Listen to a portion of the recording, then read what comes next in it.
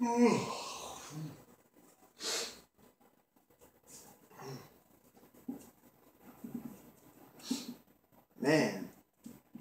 you guys are still here? Let's get this over with. Man, what is going on, guys? Jason Vegas here for the Craig Kilborn edition of the Jason Vegas show, the late Jason Vegas show. What an exciting time to be a UCF fan. A 51-23 win after an hour and 7-minute rain delay for our Knights tonight. Man, what an impressive game by our offense, who Coach Frost had said this week had not played a complete game.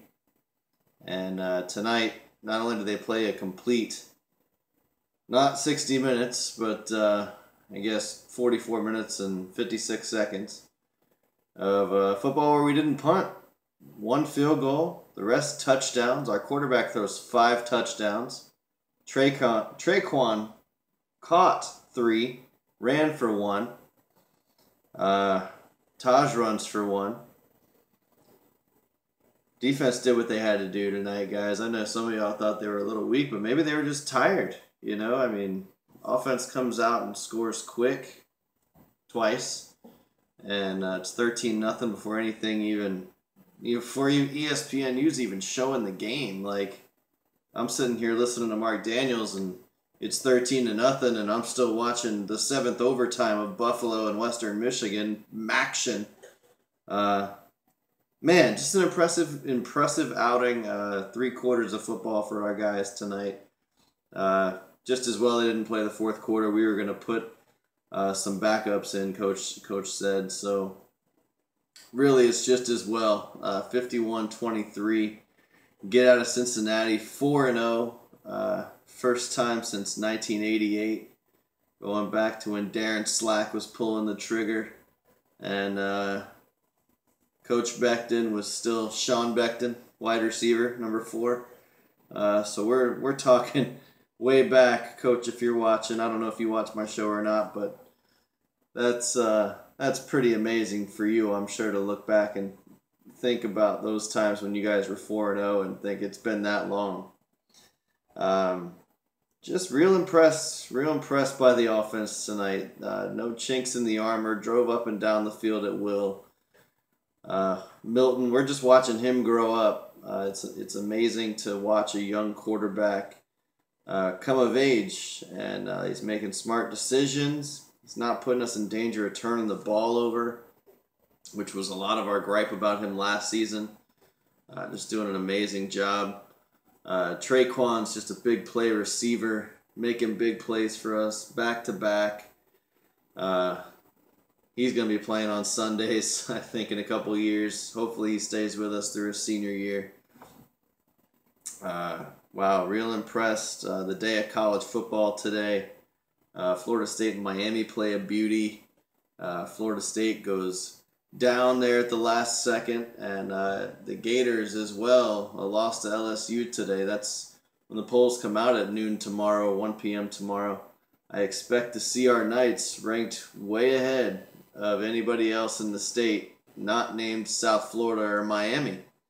So that's pretty amazing to think that we've come that far.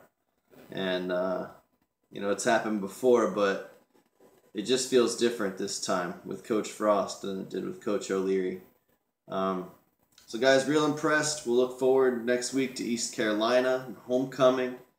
Another 1-0 season for us to look forward to. East Carolina is going to come in and they'll challenge us. I think they will challenge us, but we're probably going to be big favorites again.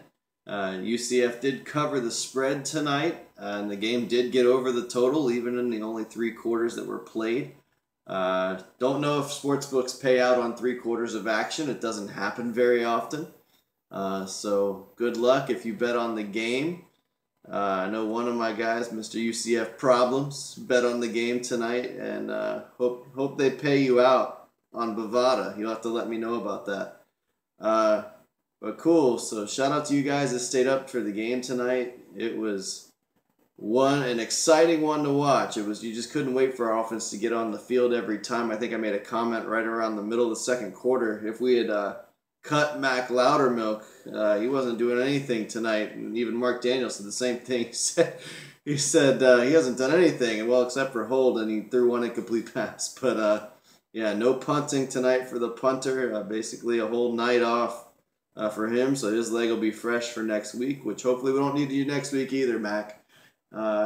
Great game, guys. Man, and if you're an NFL scout and Shaquem Griffin's not on your list, on your board, man, you got to get him on there. What amazing pressure he put on the passer tonight. He was in the Cincy backfield all game, really just making plays left and right. Great game, Shaquem. Well, guys, I'm gonna head to bed. It's after midnight. Daddy's tired, so take care. We'll be in touch this week, and we'll talk about East Carolina, and we'll look forward to a big homecoming win as well. Guys, have a good one. Thanks for tuning in to the Jason Vegas Show. Please like, share, subscribe, tell your friends. Love to see some more views on these videos. Go Knights. Charge on.